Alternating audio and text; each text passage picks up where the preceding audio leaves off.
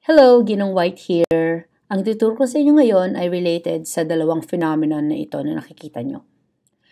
So, yung first picture natin nakikita mo yung pusa facing the mirror.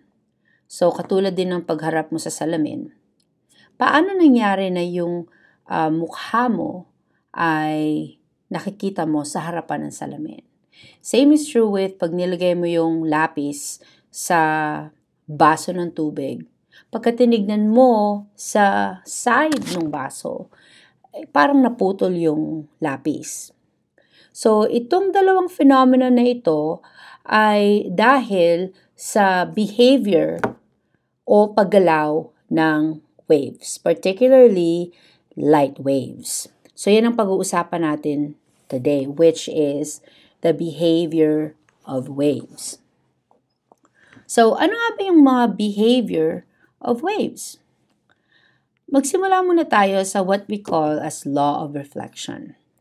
Since yung unang picture na pinakita ko sa inyo ay related sa reflection, ang sinasabi lang sa law of reflection is that the angle of incidence of a wave is equal to the angle of reflection. So, ibig sabihin ito na yung angulo ng wave na nagta-travel towards the mirror, once nag-bounce off yung light, will have the same angle na magre-reflect from the object, which is yung salamin. Which is why ang definition ng reflection is pagtalbog ng wave once tumama ito sa isang bagay. In particular, yung example natin is yung sa salamin.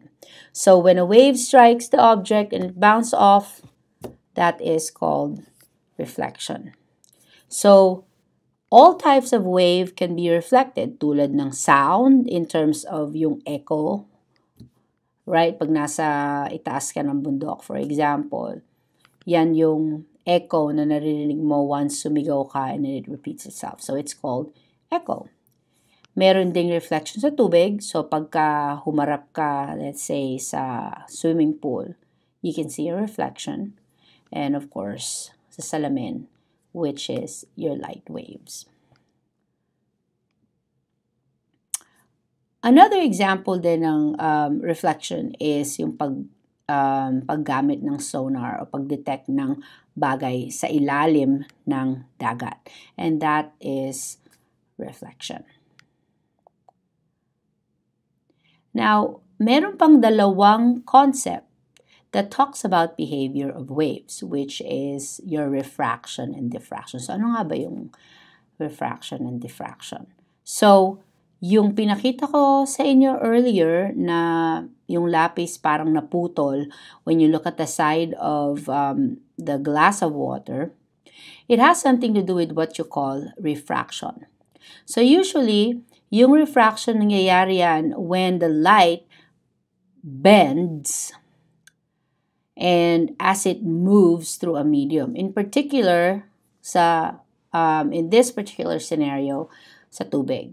So, once nag-strike yung light sa tubig, it causes the object to kind of look bent or parang bumaliko because of the way the light refracted, kumbaga. So, that's the behavior of waves in this example. And of course, the greater the change in speed, the more the wave bends. And of course, as a result, nakita natin na parang naputol yung lapis. Now, another behavior of wave is what you call diffraction.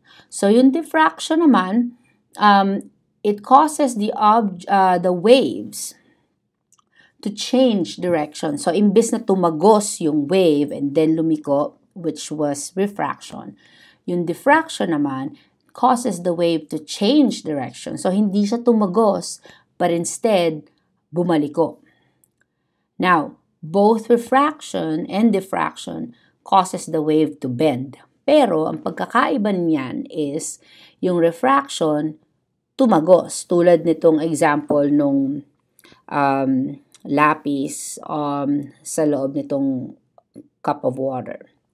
And of course, yung diffraction on the other hand is pagtama sa isang opaque object or object, let's say for example, itong cellphone, tumama yung light, then it will pass around and it bends or lumiko. So, kumbaga, pagka shine ka ng flashlight sa, let's say, sa wall, for example, the light waves is diffracted.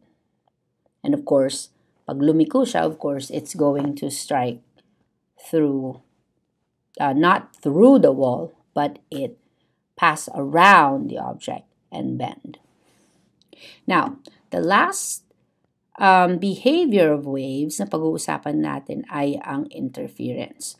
So, ito yung lalapat ng dalawa or mas maraming waves. And there are two types of interference. The first one is constructive. So, pwede natin associate ang construct sa paggawa. And yung destructive naman is pag-destroy o in short, to undo the waves.